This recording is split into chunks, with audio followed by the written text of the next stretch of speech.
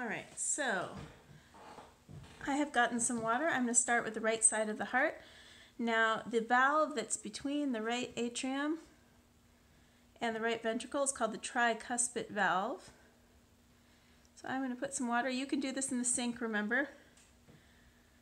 And I have some water in there.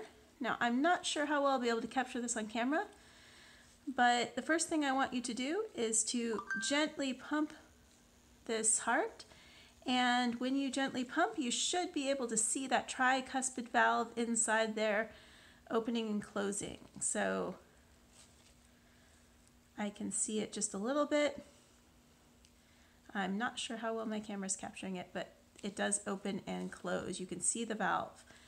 Now this is the part where it's kind of fun. So fill up the right side and then, stand back a little and then squeeze it like you're pumping. And where did that water come out? Did you see it? Now where that water came out, think about which artery that would be. Remember, it's an artery because it goes away from the heart.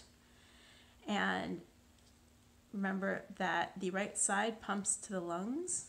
So we call everything that pumps to the lungs, yes, you're right, you said pulmonary, I hope.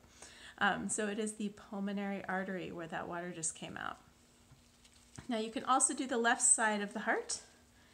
The left side of the heart has a bicuspid valve, more often called the mitral valve. And this one's not quite as easy to see, but you can still do the fun thing where you pump it and see where the water came out. That time it came out of the aorta. So once you've had your fill of pumping water through your heart, then you can cut open the rest of your heart. That will be our next step.